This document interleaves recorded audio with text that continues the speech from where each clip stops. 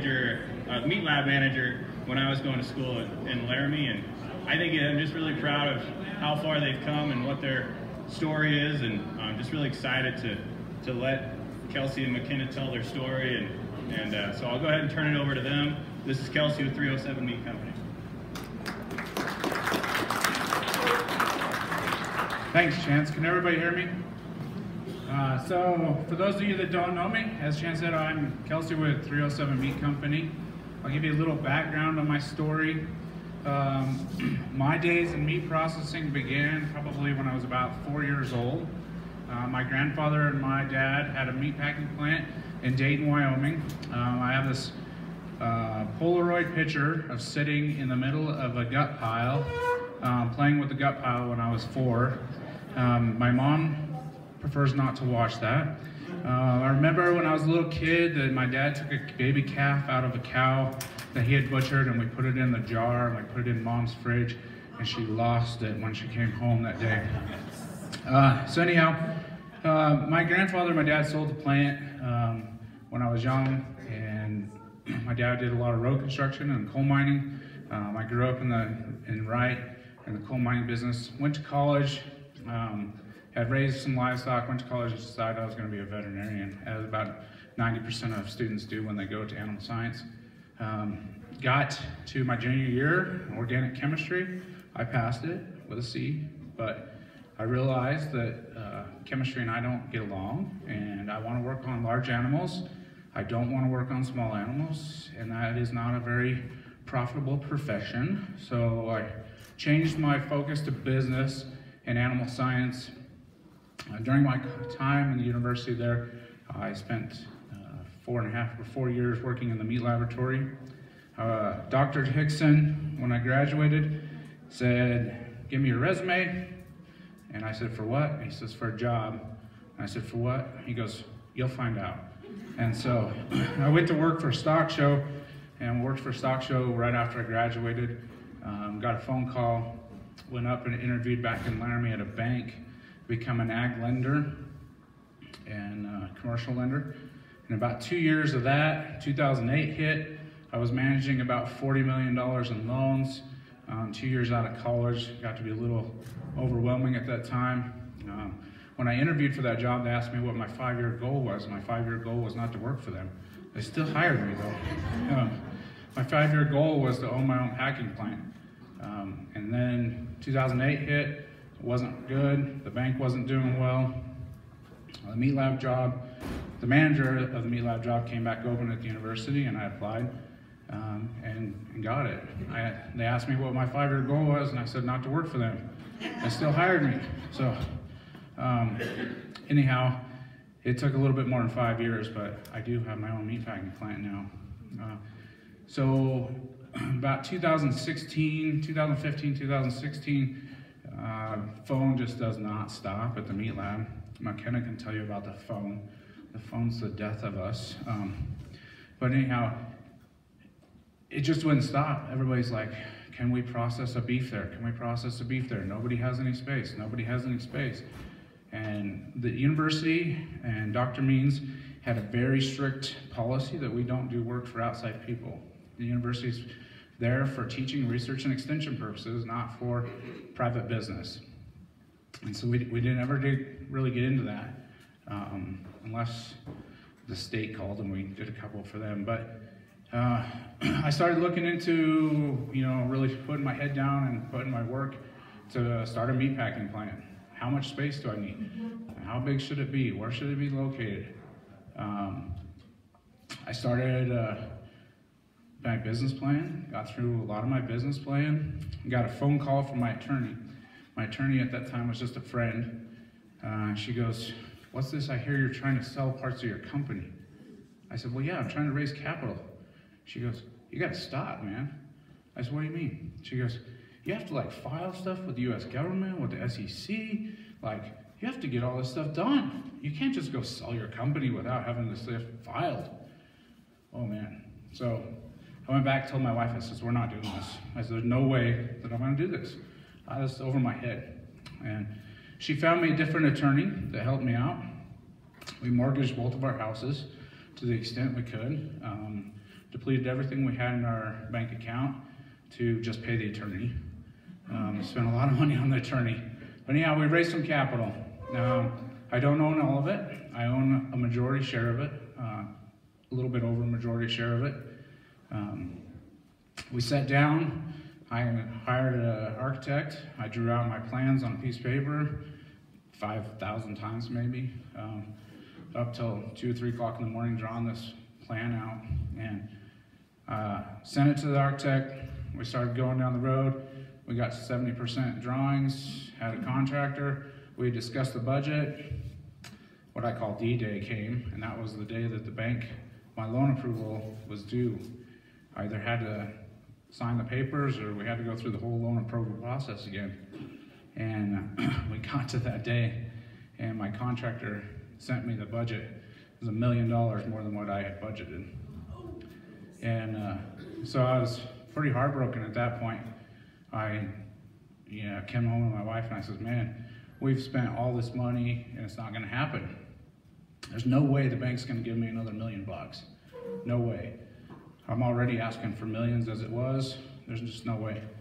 And I went to the Association of Meat Processors annual convention for the national convention, and some of my friends out there like, just put your head down, you can do it, refocus, get it done. And so we did it. We redesigned the plant. We shrunk it down about 3,000 square feet.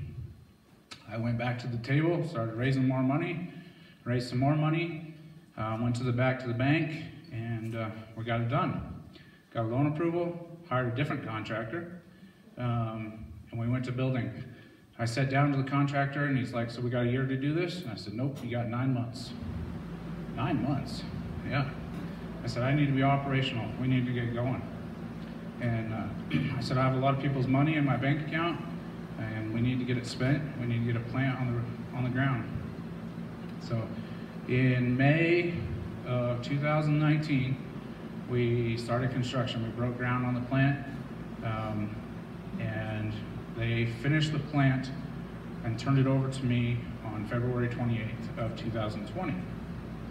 We were 17 days behind our deadline, which is okay. Those things happened.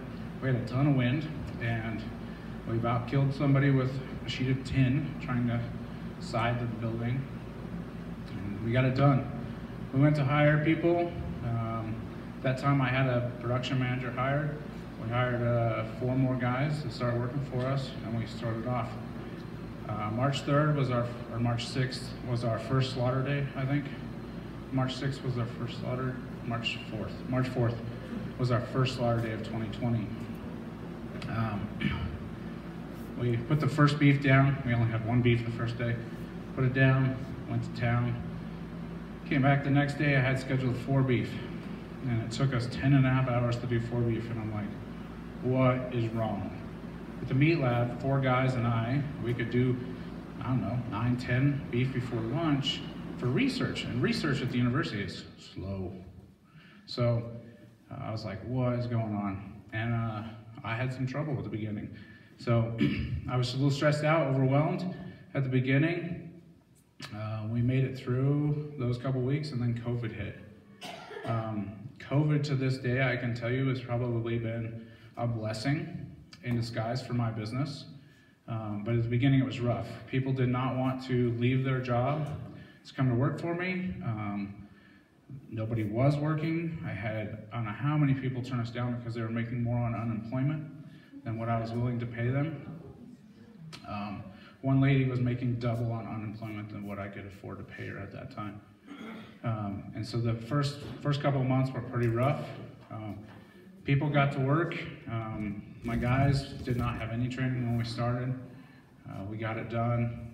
They taught them. The kid I had hired, Jace, he was my production manager. He's a good kid. He taught those guys well, and we got rolling. The phone, though, I was like, I can do this. I can manage the phone. I can manage marketing. I can run the retail store. I can run the plant. I can do it all, right?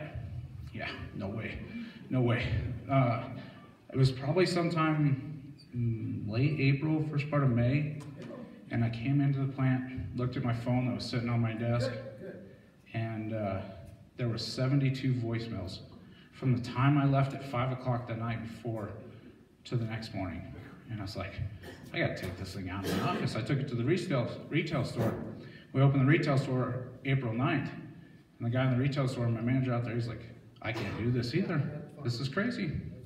Still to this day, we can ask Makenna, but the phone does not stop. She asked me for a day off, went to the mountains. She transferred the phone to my cell phone. And my phone was going berserk, just going and going and going. And I called her up, I said, I don't know where you're at, but you gotta find a computer and you gotta transfer this phone to somebody else, because I can't run this place and answer this phone.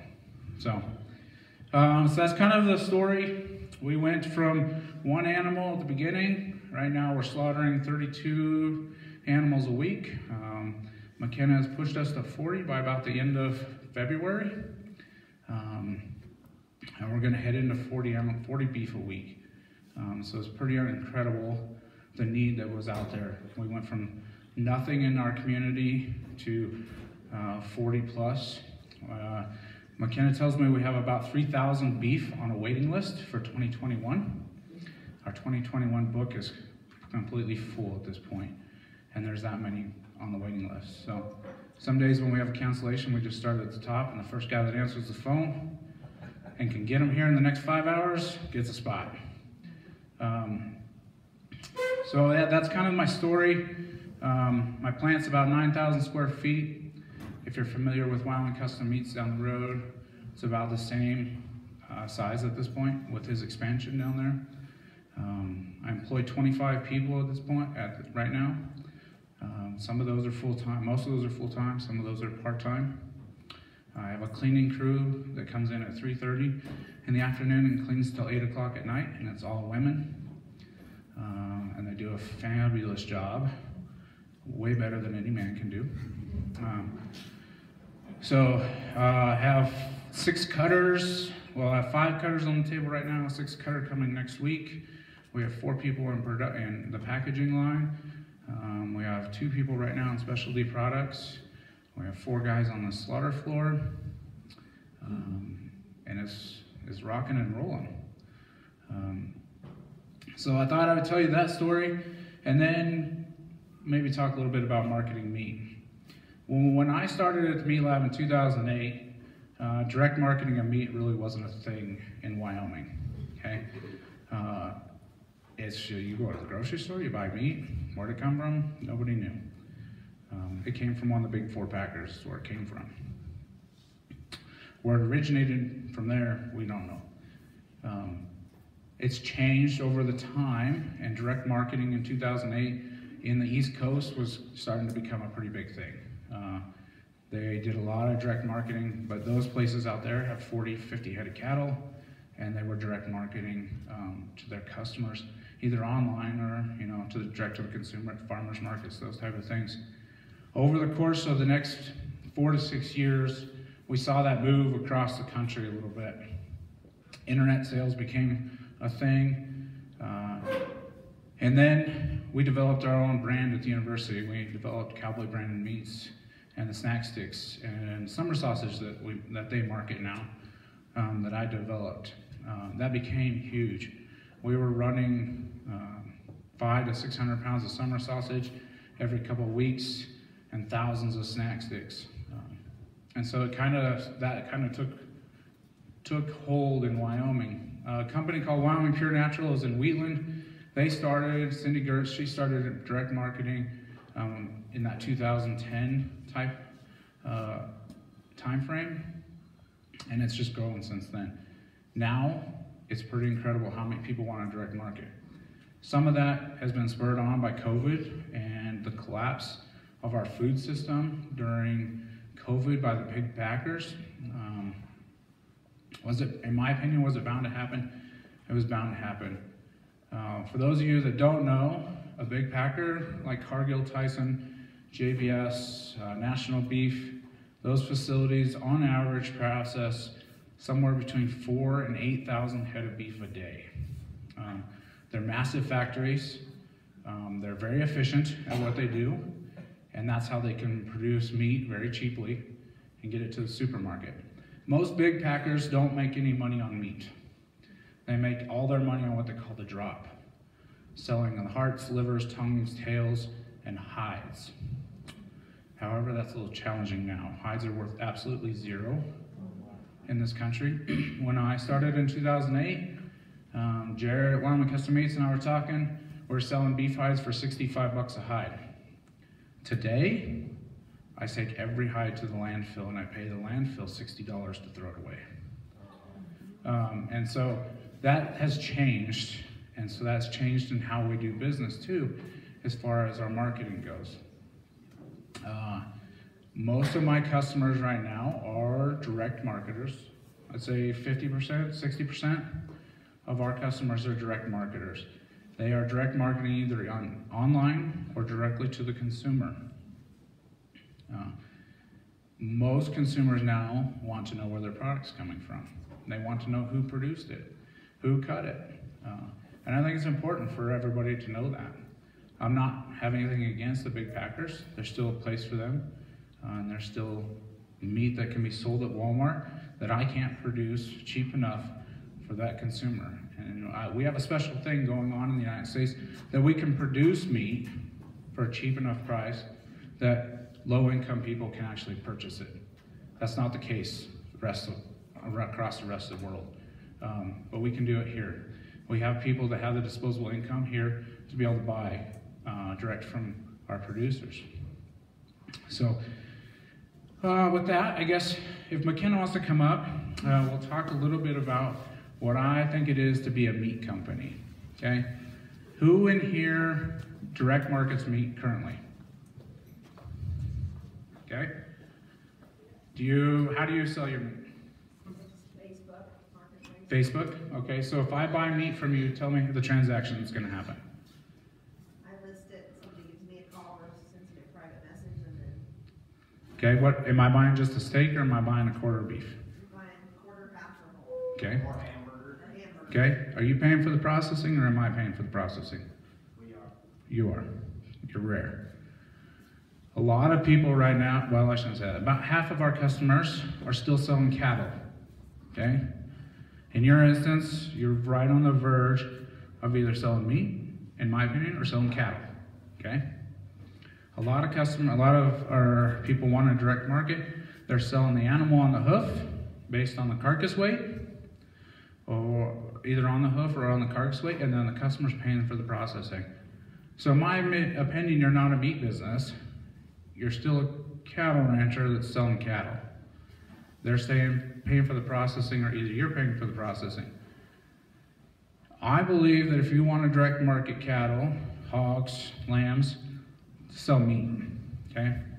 The consumer gets very confused when they pay you $3 a pound for meat, for your animal on the rail, and then they go to the grocery store and they see that it's something $16.99 a pound. They have a tough time relating that. I would encourage you, if you're gonna start marketing meat and direct to the consumer, that you sell meat. That means that you take it to the butcher, you pick the cut sheet, and you sell the meat on the meat price, right?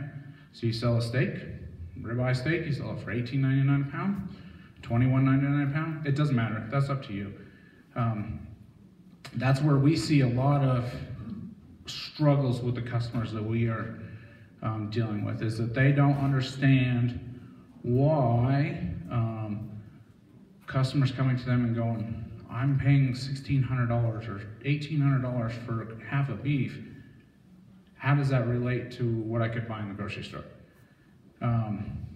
What's this top round steak? I have no clue what a top round steak is. What's a chuck steak? I have no clue, because I don't see that in the grocery store. So the next thing I would tell you is you need to become educated about what meat is, okay? What is a chuck eye steak? Does anybody know what a terrace major is in the room? So a terrace major is called a petite tender. It comes out of the chuck, lays just against the blade bone in the chuck. It's about the size of 2 cigars. It might be the most phenomenal piece of meat on the face of this earth. It's absolutely wonderful. If you've ate at Olive Garden and had the steak in the pasta, that's what it is. Olive Garden purchases a ton of that in the market today. You'll never find it in the grocery store. What about a Merlot steak? Anybody know where the Merlot is or what it is? Well, it's been ground beef in every one of your houses. It's a muscle that lays in the heel of the back leg of the animal, and it is absolutely phenomenal. It is another one of those that is very, very tender. However, you're never going to find it in the grocery store because it takes a big packer way too long to take it out. It takes us a long time to take it out. But that's where we have the advantage in direct marketing, is that we can have these things cut, the value added cuts made by our butcher, and be able to market those. That'll bring your customer back because they're going to eat that and they're going to say that was phenomenal. I've never had that anywhere else. And the only reason they had it is because you can direct market and you can go to the butcher and say, I want these cuts. Let's see, one other thing that we have on direct marketing. A lot of butchers, and still to this day, still cut a bone-in chuck. That is the worst way to cut a chuck, in my opinion. A bone-in chuck has so many different muscles. They run so many different ways, and each one of those muscles is going to have a different eating experience. In order for you to capitalize on your animal and to get somebody to come back and buy the next time, you need to create a consistent eating experience. And if you have a big old chuck steak out there and they slap it down and one guy eats this muscle and one guy eats this muscle, it might be good over here and it might be horrible over here. So a lot of people have criticized me, why do you want to limit the eating experience? We want to highlight the eating experience. Well, that's what we're doing by limiting it, is coming down to a single muscle or two muscles to limit that eating experience so it is phenomenal and it's not one piece is chewy and one piece is good. Let's see, trying to think of some other things about marketing that we've seen. I'll let Makenna talk a little bit about what we do from our actual marketing at 307 as far as getting our customers in the door and getting our name out there. Hey everybody, so if you don't know, my name is Makenna Greenwald, and I don't know why, but Kelcey trusted to hand his website and social media over to me about a year ago to the day. I'm still actually in my undergrad at the University of Wyoming. I'm studying ag business and marketing, so it was a really exciting opportunity. I've always been interested in the meat industry. I actually have known Kelcey for a really long time. When I was in 4-H, I meats judged in his facility, and the love just kind of began there, and here we are now. So it's been a tremendous opportunity. Obviously, I came on last year about this time. We started promoting the business as we were building the facility, which is really unique. We see a lot of plants right now that are being converted from like an old conditioning factory or some other type of business. They convert it into a facility, and Kelcey obviously built his from the ground up. So we wanted to highlight that. It's kind of been a grassroots campaign, I would say, in the beginning. We didn't have a lot of extra money. Kelcey kind of went into that earlier. So I just got on social media and I kept sharing our story. We can drive about an hour away and shake hands with the rancher that provides us meat, which is obviously kind of the same opportunity that you guys have to share your story. So I saw that the Laramie community really liked to hear about Kelcey's family being a small business, highlighting all of our producers. We have a Wyoming raised product. We sell only Berkshire pork. That's an awesome, if you haven't had a Berkshire pork chop, I highly recommend. Also, if you're ever in Laramie, you gotta stop and try Kelcey's bacon. But the products are certainly not that hard to sell. When you finally get them into someone's hands, they're gonna wanna come back for more. So that's kind of what we've been trying to highlight. Recently, we've been able to do more promoting on social media. We get a lot of hits from that, and people come into our shop from the community. We still have a lot of room to grow, even in just Laramie. We still meet people on the street who have no idea that our facility is out there, so I'm still learning in my position. And Kelcey and I have talks about every other day, probably different things that we can do to share our story with people. just from highlighting our all-women cleaning team that work at our facility that's pretty unique, to everything else that goes on there. It's been really fun. I would say that getting people to know our brand has been the most exciting part of that, and each one of you have kind of the same exact story to tell, so I would encourage you to take advantage of that. You guys have pride in your cattle, and then you can go ahead and sell that meat. New laws in Wyoming are allowing this, and if you guys are able to, it'd be nice to bring your animals into our facility and we could cut you some value-added products that you can promote as well. That's kind of my little spiel that we've been going on. What else have we been doing with marketing, Kelcey?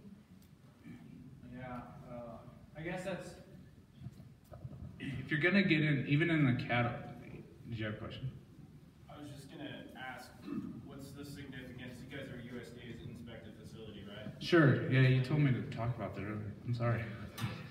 Yeah, so go back to 2008, there was no USDA inspected facility in the state of Wyoming at that point.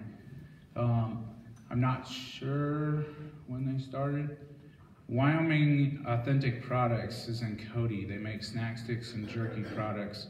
They got a grant from the state to put that facility in. They started marketing it. That was USDA inspected. Now, I'd have to think, lost track. There's quite a few. There's one that's starting next month in Sheridan. The Torrington plant that was shut down by USDA is now back as a USDA facility, inspected facility. Wyoming Custom Meats, which is now Frank's Butcher Shop, went USDA a little over a week and a half ago. There's 2 plants in Jackson that are USDA. One's a slaughter facility and one's a cooked products facility. And there's a couple other that are being talked about. The significance of being USDA allows us to market and sell our product across state lines. For me, that was probably a must. Right now, 40% of our business on the custom side, cutting side, comes out of Colorado. So we needed that down there. But if you really want to get into the meat processing business and start marketing, you can't ship your stuff across state lines if it's state inspected and ship it to that guy in New York City. So having a USDA inspected facility is kind of key to getting that done. What does that involve? It involves writing a food safety plan and submitting it to the USDA, and then staying on the phone every day saying, where's my approval? Because just like the state of Wyoming and the Wyoming Department of Ag, in our facility, labor is very hard to come by. Extremely hard to come by. Right now, USDA is experimenting going to a model in which the plant, in the big packers, the plant actually does all their inspection, and they'll go to one inspector in the big plant that just verifies some things. And the reason they're doing that is because the USDA cannot entice enough people to come to work for them to be inspectors. Just like we struggle on a daily basis trying to get people to come in and work. USDA has that same problem, which baffles me because they have excellent benefits. The pay is really good. And if you're in a facility like mine or Jared's, you don't have to work very hard at all. Specifically that my inspector watches TV for 6 hours a day. So, yeah, so that's the significance of being USDA is it's just a level of inspection that allows you to ship your product across state lines or internationally. We potentially might be gonna look for an international certificate from USDA so we can ship to Taiwan, because the state is very big about going to Taiwan. So we have some customers that want to do that. And that's kind of the significance of being USDA. When you become USDA, though, the phone rings off the hook because people want those services. We don't pay for that inspection. It's 40 hours a week that we don't pay for. If we go over, then we start paying overtime to the federal government for that at a rate of about $68 an hour, unless we work a holiday, and then it goes to $97 an hour. Or if we do bison, it's 68 bucks an hour as well. So Back to the marketing side of it, if you're gonna market, direct market, we found, and I think that this, a lot of companies, whether they're meat companies or a chiropractor, that social media has probably become the biggest and easiest way to market. You can hit so many people in such a short amount of time with little money. It's pretty powerful. My retail manager, he's like, we need to do something different. He gets paid commission, obviously, but he's like, we gotta do something different. We gotta do some radio ads. And so we looked into radio ads, and for 4 ads a day, 5 days a week, for a year was $16,000. And right now we spend a little over $300 a month on social media, and the amount of people that we can get in front of, impressions that we can get, is way more than what we could get for that same amount of money on radio. So I would suggest doing social media. Find somebody very smart with social media, young. Makenna is way smarter than I am. She's like, oh yeah, we just gotta do this, that.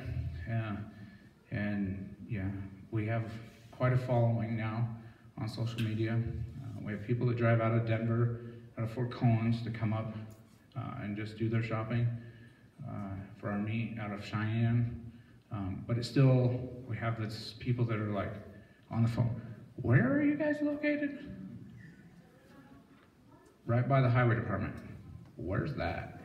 It's like, you guys drive down 287 every day, but you, so it still baffles me about how to find and how to connect with people in our own community, but we have people all across the country that know about us. So I guess at that point, I'll just leave it open to some questions. I'm not much of a planned speaker.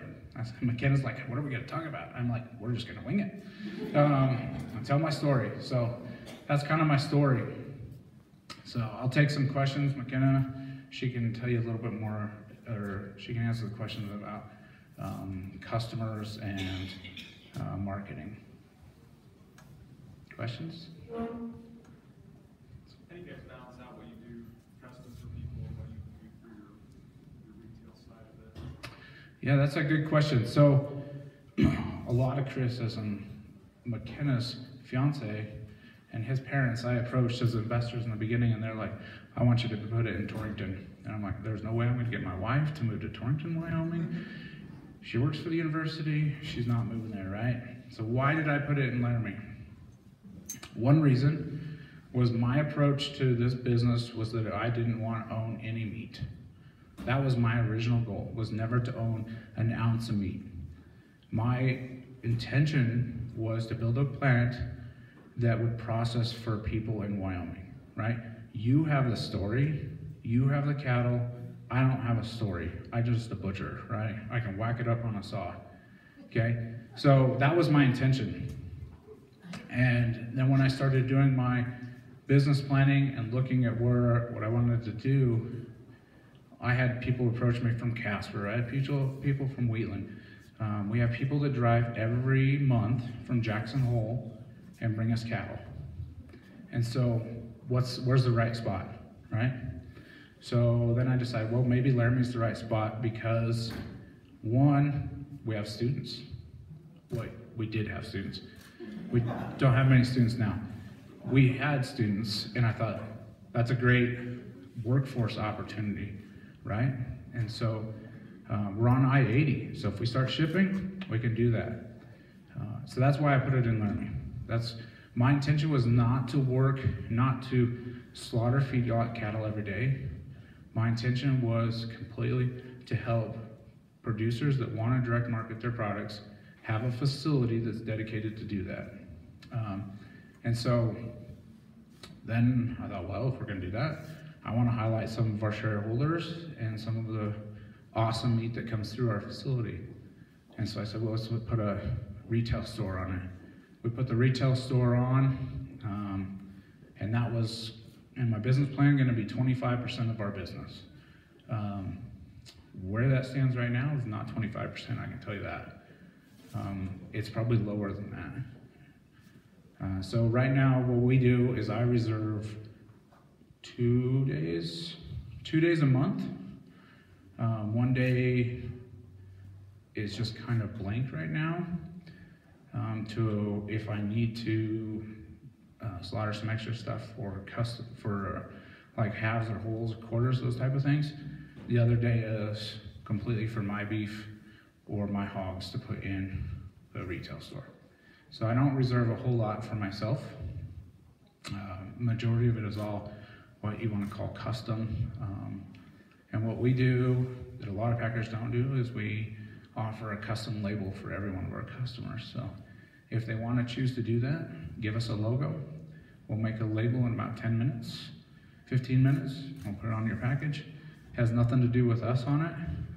Every bit of information is our customers besides the inspection legend.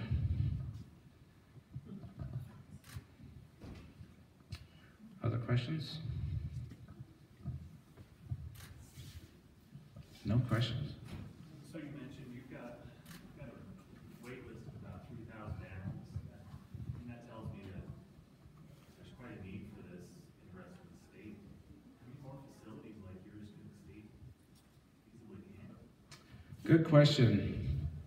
So last year, the Wyoming Business Council spent some money and contracted to have a feasibility study done. That feasibility study reported that the state of Wyoming was currently harvesting about 5,000 head of beef a year with a capacity of almost 26,000, 27,000, okay? So there's a capacity there, 21,000 head of beef that could be slaughtered with current operational plants. So then what's the problem? Right, we have a capacity to do it. What's the problem? The problem is labor. It's purely labor, right? If I could put it on the people, which have grown it, and surprisingly, we have a lot of people that have stayed, but I can't pay $30 an hour, right? You can go work for the oil field and make $30 an hour, and go to the coal mine out of high school and make $20 an hour, right? I start you out at $12 an hour with no experience. I don't see anything from you for about 4 to 6 weeks, really. I don't see any increased production for 4 to 6 weeks. So that's the problem, is labor. The big companies have driven that, in my opinion.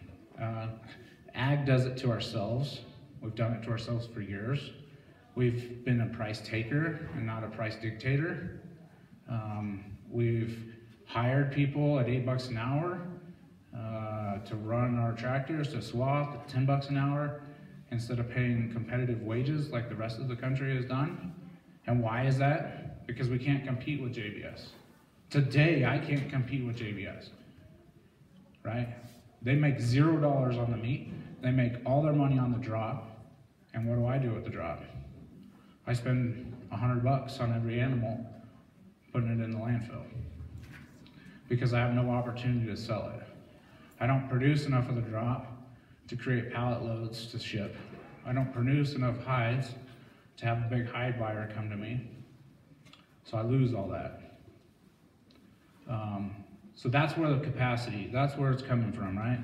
I believe it's a lot of labor problems, that we can't get people to work because they don't want to work for that money, which I don't disagree. And 2, it hasn't been a sexy job, right? Everybody wants to go to college. Everybody pushes people to go to college. Don't get me wrong, I have a college degree, I'm grateful for it.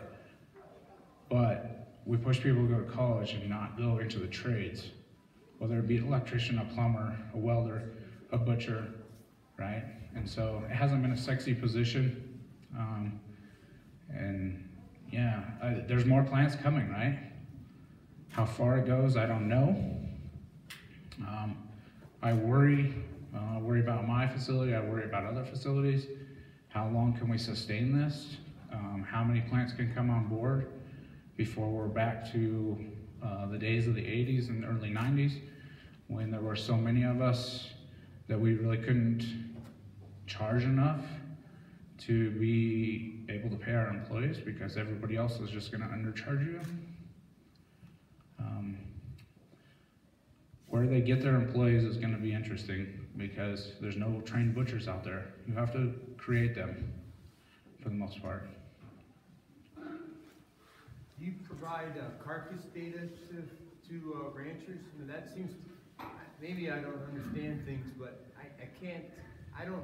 I cull cows because either they jump fences, they run over me, or they're bad mamas, but I can't cull cows on the quality of their meat because I don't know anything.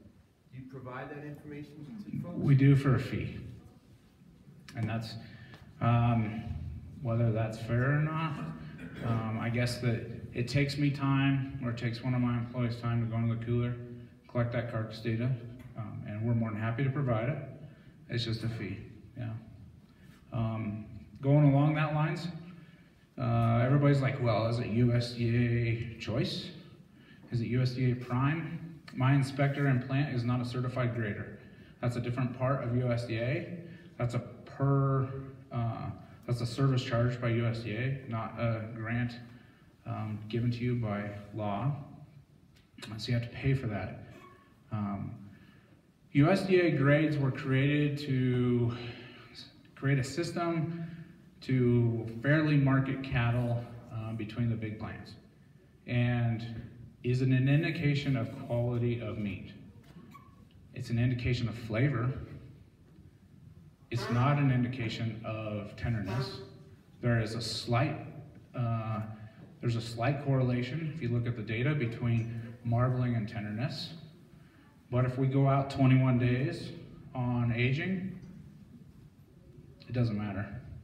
I can make something select about as tender as something that's average choice or high choice. So yeah, carcass data. Carcass data is great. I think you should have it. I think you should call your animals on it because that's what the big boys are doing, and they're selecting animals that way. I don't know what the latest data is, but I mean, there's an insane amount of cattle that grade USDA choice, right? We don't have a ton of cattle that grade select. So we've done a pretty good job of the selection already. So, you know, the big fat is the Angus beef. You know, they have inspectors in the big plants that market Angus beef. You don't do that with your USDA inspector? I mean, to ship it to places that have certified Angus beef? No, so my USDA inspector is not a part of the grading chain. That's part of grading. Do you guys know what certified Angus beef is? It's 51% black hided. So it can be anything, right? That is a marketing organization that owns no meat, none whatsoever, gets paid a lot of money to market certified Angus beef, that probably 50% of it isn't Angus beef. They've done a great job, absolutely great job. We have people that come in our shop. Is it certified Angus beef? No. They would like it to be because they've done a great job of marketing, right? And so that's where we all can do a great job of marketing and telling our story, right? Does it need to be Angus? No. Does Angus eat well? Yeah. So does Wagyu. But we mostly can't afford Wagyu. But we've slaughtered some Wagyu, and one of our customers that we do Wagyu for sells their meat for $18 an ounce. So it's pretty, I tell my crew, do not screw this one up. Because we will all go bankrupt over this animal. But yeah, that's where the marketing comes in, right? They've done a great job. They took a nice, pretty black Angus cow, a beef animal, and they marketed on it. Done a fantastic job.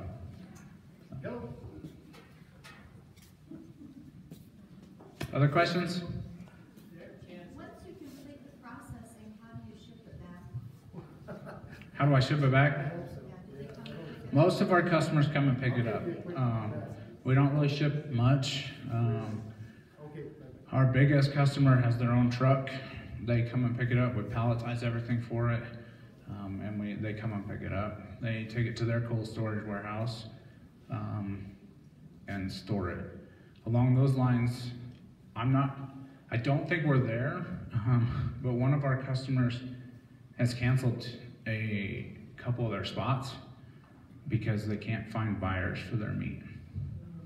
And they have really good meat. And so I don't know how much that direct marketing is getting saturated because of COVID, because everybody's like, oh, I'm gonna go buy a half a beef. And I told my wife this, I was scared. I said, COVID's gonna screw us. And she goes, what do you mean? I said, everybody's going and buying half a beef from every person they can find. The grocery stores are out of meat because they filled their freezers. You can't go to the store and find a freezer, a deep freeze, because they've all been bought, right? And so deep freezers are full. I think the next 6 months will be interesting. I don't know. We've seen a slowdown in January for sure. I anticipated that, but Christmas was fantastic. But I had a question over here. Is there a chance, is there a market for the hides and the opulent people can get it shipped to Denver or someplace? Is there a market there? No. There's no market there either. So Do you want to know why? Yes. We were great friends with China before the Trump administration. China and us do not get along. China tans virtually all the hides in the world. They ship from the United States, they go to China, they get tanned, they come back to the United States and get made into shoes and car seats. Okay? We piss China off. China has good relations with Australia and Brazil. They started buying their hides from Australia and Brazil. The other thing is we have these fantastic scientists that have created fake leather that is very, very good. And it is way cheaper to produce than real leather. So, yeah, fake meat too, yeah. Yeah, I encourage you, I'll tell you this, I encourage you, go to the store, buy it. Buy the fake meat. Take it home, cook it, and eat it. The biggest thing you can know about marketing and proving your product is better is knowing what the competition's doing, what it tastes like, right? One of our biggest customers the other day, she posted on Instagram that she got this package of fake meat that was shipped to them. And she talked about how they were gonna throw it away. And I texted her and I'm like, you shouldn't throw it away. You should go cook it. Why would I do that? I'm not a vegetarian, I'm not a vegan. I said, yeah, but they're getting a lot of people to go eat their stuff. So you should go figure out what it tastes like so that you can explain the difference. Know what the competition's doing.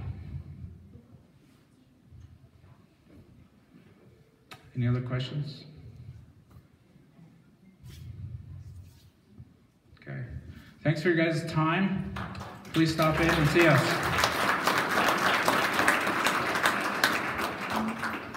Thanks, everybody, and thanks for coming, and great Farm Ranch Days. Thanks, Kelcey and Makenna. We'll see you guys next year.